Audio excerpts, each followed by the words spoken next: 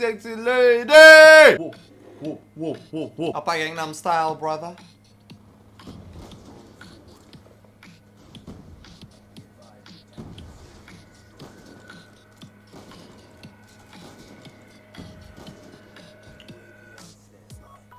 Okay, okay, this was literally like first 4 bullets I shot. Oh, what the okay, I mean, I'm not trying to be mad or anything, but Jesus, I was not expecting that. Yesterday was my first day at my university. I went there was no classes. I'm not mad, you know. It's okay for me not have classes. Now, you know, it was the first day, so it was basically just meeting a bunch of new people here and there. I think classes legitimately only start in like 2 or 3 days.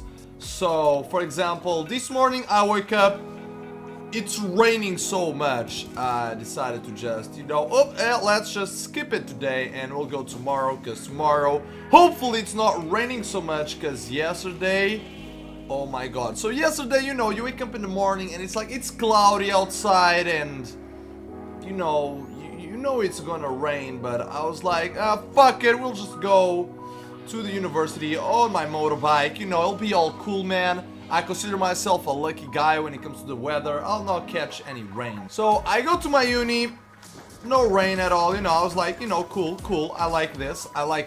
Hopefully I'll be able to be, you know, lucky when I go my way back home. So I'm at my uni, you know, and it starts raining, okay, but then it stops for, I don't know, I'm gonna say that after 10-15 minutes, the water just stopped.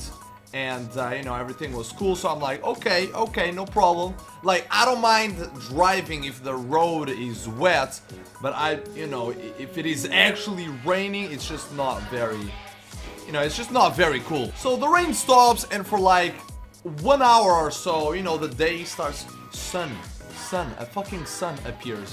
And I'm like, thank God, dude, you know, my day is saved. All good, all snazzy, and then literally, guys, okay, literally 30 minutes before I leave, it starts raining so much. It was actually ridiculous.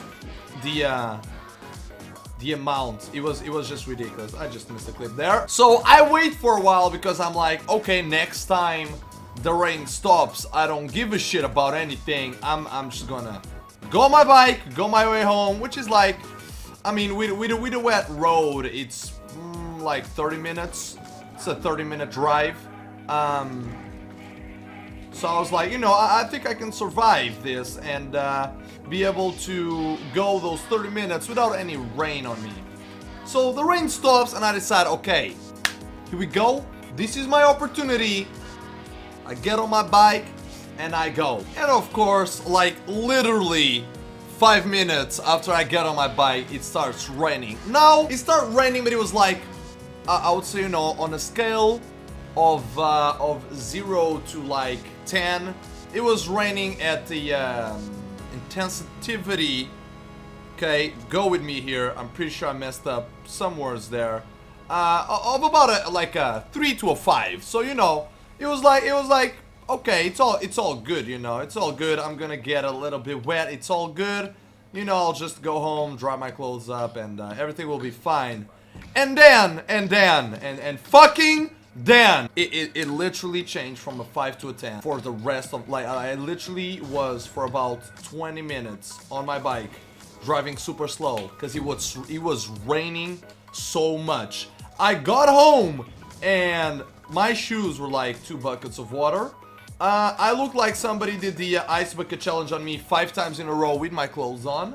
And I was just completely soaked. Oh my, and I was freezing, like, you know, I'm not even counting the fact that I was freezing.